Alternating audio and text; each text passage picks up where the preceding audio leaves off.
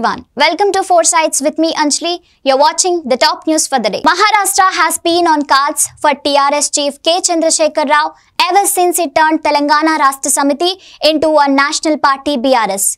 The party is planning a campaign in all 288 assembly constituencies and has been highlighting Telangana development model vis-a-vis Maharashtra. According to official reports, BRS National President and Chief Minister of Telangana is constituting 9 committees to oversee his massive campaign in Maharashtra, taking forward what his plans were from day one. Addressing leaders from the different parties and social organizations from Maharashtra who came to join the party at Pragati Bhavan, he said that the Telangana development model, mainly the welfare of people and the farmers, should be spread widely through leaflets, booklets, social media, posters, hoardings, etc.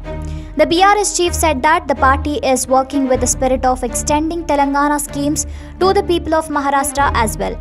He noted that people from all walks of life, including farmers, are extending support to the BRS. He inaugurated a training camp for the party leaders and said that BRS will undertake an extensive campaign to expand in over 45,000 villages and 5,000 municipal wards in civic bodies. He asked the party workers to go to 5 villages every day, interact with people and dine with Dalits. KCR said party flags will be hoisted in every village.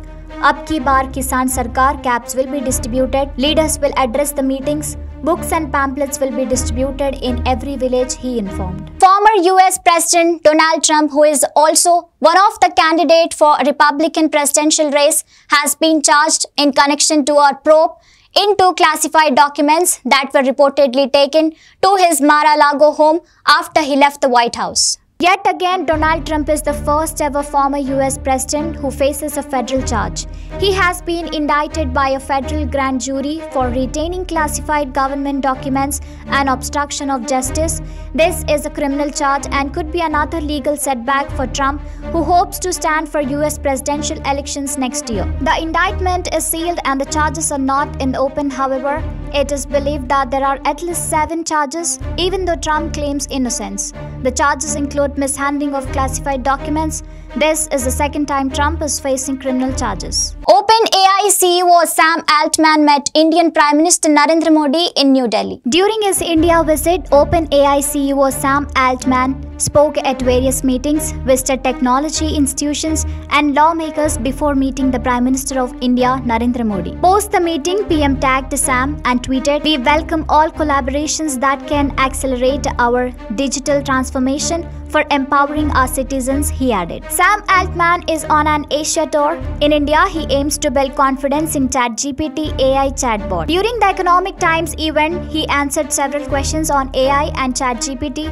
On a question on India's capability in competing with ChatGPT on training foundation model, he said that it's hopeless. You shouldn't try and it's your job to try anyway, and I believe both of those things, he added. On AI's impact on jobs, he said some jobs are going to go away. There will be new, better jobs that are difficult to imagine today. India's border security forces have been dealing with the problem of increasing smuggling of arms and drugs through drones in the Punjab's border areas.